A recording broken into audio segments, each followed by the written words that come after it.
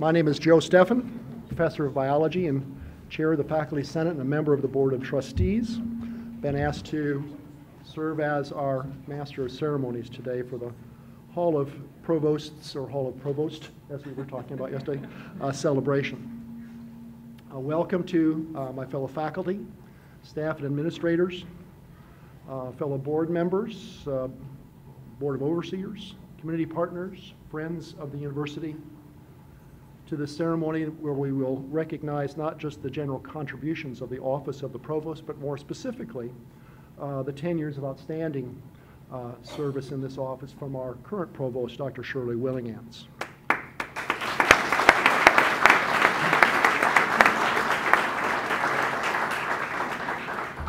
At this time, let me introduce Dr. James Ramsey, the president of the University of Louisville.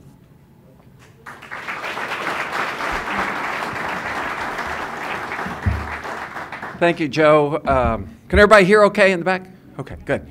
Thank you, Joe, and thank you for your many years of service to the University of Louisville as a faculty member. Joe actually came to U of L about 26 years ago, more or less. Shirley came 27 years ago. They're both faculty in the College of Arts and Sciences, so they've been colleagues for a long time. And Joe, thank you for your leadership with the Faculty Senate. The State of the University Week is an opportunity for the university community to come together and to celebrate our successes of the past year, but to also look forward and to recommit to the future. This year's State of the University theme is Celebration of Faculty. And despite the budget cuts that we've been through, this is a time for us to recognize the extraordinary work that our faculty does every day to make the University of Louisville such a special place. Now, we understand the important role of staff, and we understand that faculty can't teach and can't do research if it isn't for the work of our staff. And we understand that we exist because of our students. And we understand, maybe we shouldn't use the word customers, but our students are our customers. And they're critically important to us at the University of Louisville. So we thank our staff and we thank our students for their many contributions to the university. But this year, our focus during the State of the University is our faculty.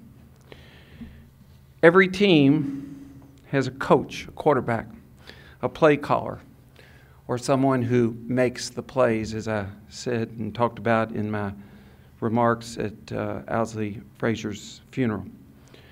The individual within the academy who is responsible for the work of the academy and the faculty is the provost, the chief academic officer of the university. I've told this story a number of times of my recruitment to the University of North Carolina, Chapel Hill. And I'm going to tell it again today. Many of you have heard it. I had taken a leave from another university to work with Governor Patton on the higher ed reform in 1997.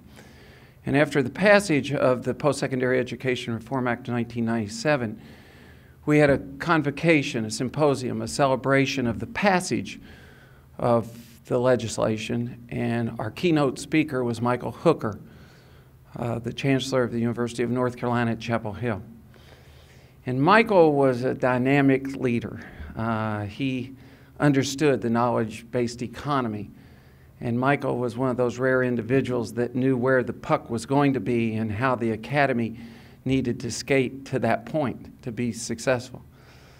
And Michael was just a very charismatic and very dynamic individual, and he was our keynote speaker. And so at the end of his remarks, I, along with about 400 other people, got to introduce ourselves to Michael. And so I guess that I could say I knew him, but I really didn't know him. About 6 months later, I was back home in Bowling Green, Kentucky, and it was a Saturday morning, and I got a call from Michael. And Michael was actually attending the Gator Bowl. We play the Tar Heels this weekend here in Louisville, and that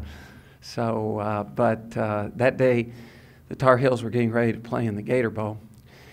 And Michael said, I need you to come and join me at the University of North Carolina.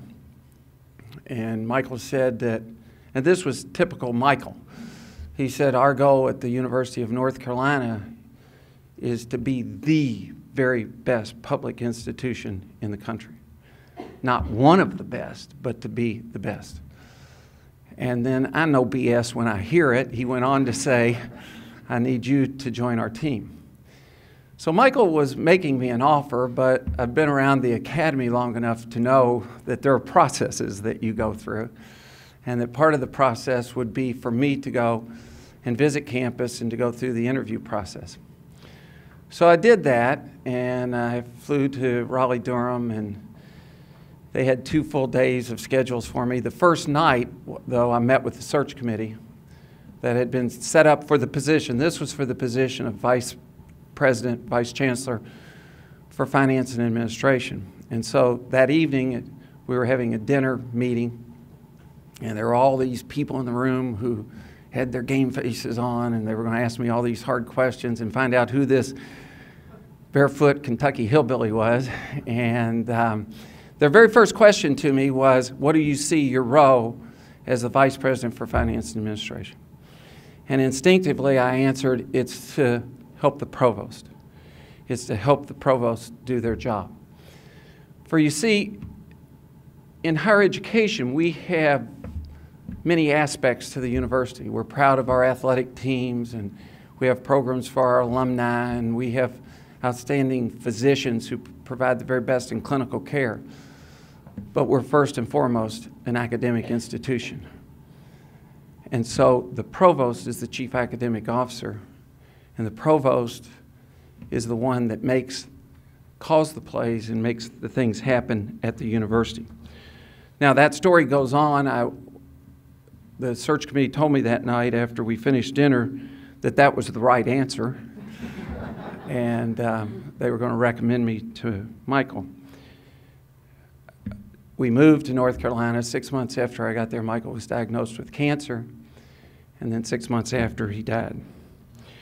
Let's fast forward now to August 2002. Dr. Shoemaker had left for Tennessee. Carol Garrison was asked to serve as the interim president, and then she accepted the prestigious presidency at the University of Alabama, Birmingham. Our board of trustees was totally desperate, and so they asked me if I would serve as the interim president while they went through a search to find a real president. And so I was asked to come here and wait on campus, and I'd get a call. And so I went in to the trustees' room as they made their selection. And after the vote and the meeting was over, there were a lot of congratulatory handshakes and so forth. And at the end, as everyone was leaving, there was sort of this shy, reserved person who had been holding back, waiting for everyone else, as she always does, to take their turn. And then she sort of almost shyly and meekly came up and said, "Hello, I'm your provost." And I've been thankful for that day ever since. It's been a great honor and a great privilege for me to have the opportunity to work the last 10 years with Dr. Shirley Willihnganz. So, as Joe said, today is a dual celebration. First, we're celebrating on behalf of the University of Louisville the position of provost, recognizing the importance it plays to the mission of our institution and our university. And we believe it's important to establish, as part of our history and tradition, recognition of those who have served in this vital position. So today we're establishing here in Grawemeyer Hall, right in this area. Took Henry and Chuck out and showed them. So if you didn't see it as you came in, the heading over the door, Hall of Provost. We're creating this area by the Board of Trustees room as the Hall of Provost. The second thing that we're doing today is recognizing Shirley for her, again, as Joe said, incredible 10 years of service. At U of L, we like to say it's happening here, and it is happening here because of Dr. Willihnganz and her leadership. Now, my poster that I'm going to carry everywhere I go where 2 or more are gathered was over there somewhere, and I had to move it, so I can't see it. But if you look at it, you can see the incredible progress that we've made.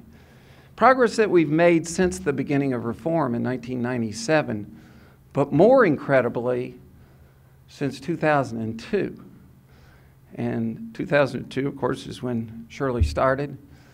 Carol hired Shirley as the interim, and Shirley reminds me every day that she has more seniority than I have, and I try to ignore her every day on that one point. But anyway, she might say I'll ignore her on other points. But the other thing that happened in 2002 was that was the first of our budget cuts. And we've been through 13 budget cuts since then. So when you look at these numbers, and I realize there's so much more to the academy than numbers. The real impact is the impact we have on people every day. It's an incredible story. So Shirley is the one that has called the play. She's made it happen. I know when she gets up here, she's going to downplay her role and thank all those who appropriately have played a key role. But none of it would have happened without her leadership. So today we're honoring Dr. Willihnganz, and we're going to unveil her portrait in just a moment for all who come to the University of Louisville from this day forward to see. Originally, the portrait will hang in the entranceway and then will be moved to one of the inner walls after her tenure is done. So at this point, I'd like to ask Dr. Willihnganz and Joe if they would join me now for the unveiling of her portrait to hang in lasting perpetuity in the Hall of Presidents, and then we'll ask Shirley to make some comments. How do we do this? How do we do this? Let me hold it. Joe, you hold it, please. Okay, here we go.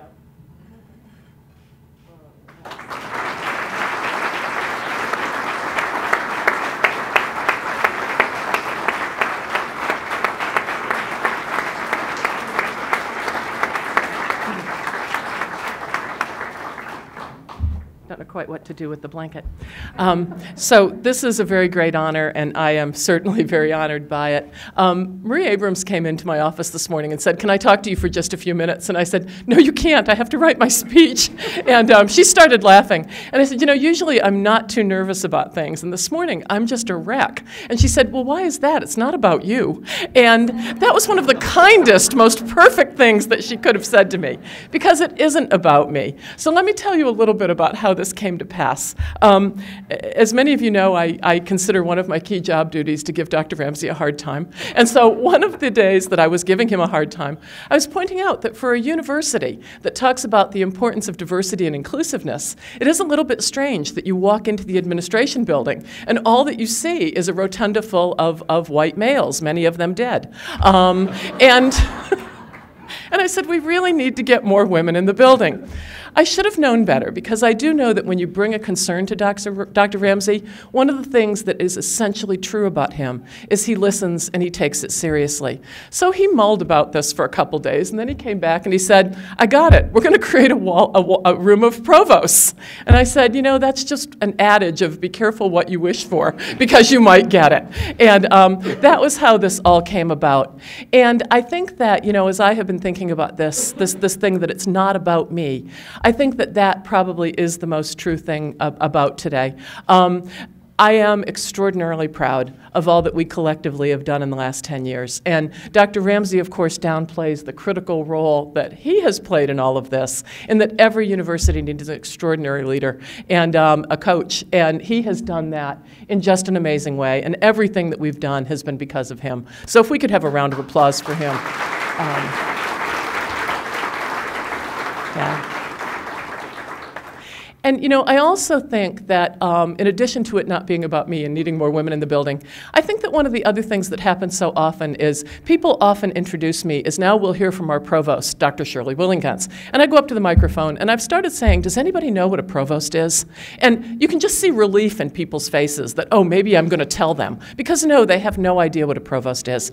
And it's this idea that in the midst of so many things that universities are being asked to do right now, we can never forget the central thing that a university does is educate people. That AAUP document that came out in the 40s, was revised in the 50s, reaffirmed in the 70s, says the same thing every time, that a university, a great university, is characterized by a faculty who do research and are free to publish that, a faculty who bring their knowledge into the classroom to educate another group of students and another group of leaders for our community, a faculty who are engaged as citizens in the community, bringing their expertise out into the world so that things can be better for all of us. And in many ways, the provost of the university gets to be the face of that important role of the academic enterprise and the extraordinarily important role that our faculty play in that. So Jim is right. I do have a few thank yous today for so many people that I get to be the face of. First of all, thanks to the senior staff and the provost's office. And you know, as we talk about improved graduation rate, improved retention rate, improved baccalaureate degree production, couldn't have happened without Dr. Dale Billingsley, who has been such an important part of sometimes pushing through, sometimes inspiring through, sometimes cajoling through so many of the changes that we've been able to put into place. To Dr. Beth Boehm and to Tracy Ells, who have told again and again the importance of graduate education and have worked so tirelessly to be sure that faculty affairs and the rights and the responsibilities of faculty are protected and honored as we've moved so many of these things forward. I need to thank Dr. Maureen Taylor Archer, because frankly, when Jim and I started, it was a much different university than it is now in terms of the relationships that we've been able to build with so many people here who felt disenfranchised and disconnected. And Maureen has been a critical part of making sure that we've had that bridge to people at the university that have wanted to be sure that they have our ear.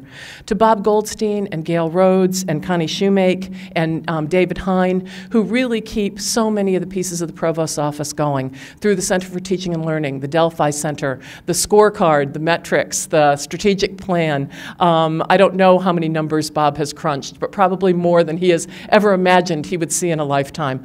So thank you so much to all of you. To the other staff, Karen and Stacy, who try to keep me on track, and especially to Alicia and Carolyn and Kathy and Janet, who have worked for 4 provosts now and managed to help keep the provost's office functioning through all of that. I certainly want to thank the other provosts. I know Tom Crawford is here. Tom has certainly done his time as acting provost, and having done a number of acting jobs myself, I know that you really are doing the job when you're acting at it. And also to Bill Dorrell and to Wally Mann and to Carol Garrison, of course, who have all, I think, stood up for that great academic tradition that every great university has to have. And of course, I am honored to serve with just the best group of deans ever, and extraordinary vice presidents. And people have said that one of the things that characterizes this group of administrators is how much they all have each other's backs, how much they are all working together, how much they all support each other to try to move us forward. To Dr. David Dunn and to Dr. Bill Pierce, who are my colleagues in keeping all of this moving, extraordinarily grateful for the gifts that they give me every day. I just want to talk about 2 more things, because I know some of you have been standing for a long time. One of the things that I think is most important as we think about going forward is how we maintain our great traditions and our commitment to the academic enterprise as we are now being challenged by so many things that are asking us to become a truly modern university prepared to move forward into the 21st century. Questions like, what is the right educational model as we continue to strive to give the best educational experiences to our students? How big should we be? How do we ensure access even as we keep becoming a better and better university? How do we think about new financial models that will incentivize us and inspire us and encourage us to continue to move forward as budgets continue to shrink and shrink? How do we think about this whole idea of governance as more and more of what a university does seems to be constrained by laws and rules and people making decisions outside of the academy? How do we maintain that central role of governance and shared governance as we go forward?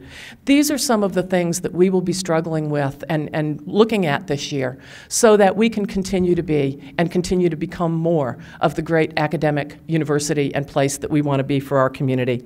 I need to thank the portrait painter. One of the things that John Michael Carter has done a great job with this. I know when I went over to look at it once, he said, I've mostly got it, I'm having trouble with your nose. And as someone who's had trouble with her nose her whole life, I was very sympathetic to this. But it's my grandma's nose and my dad's nose, and it's the nose, and he was just going to have to figure out how to get it on there. So my compliments to him for doing a great job. And of course, an extraordinary thank you to my husband, Greg, who I've been with since I was 22 years old, my daughter, Kit, my other daughter, Sarah, who's not here today. Without their love and support, I wouldn't have done anything. So thank you guys. And of course to Dr. Ramsey, who's just the best. And I'm going to stop now before I need the tissues that Julie put under the podium. And again, thank you all very much for this extraordinary honor. Thank you.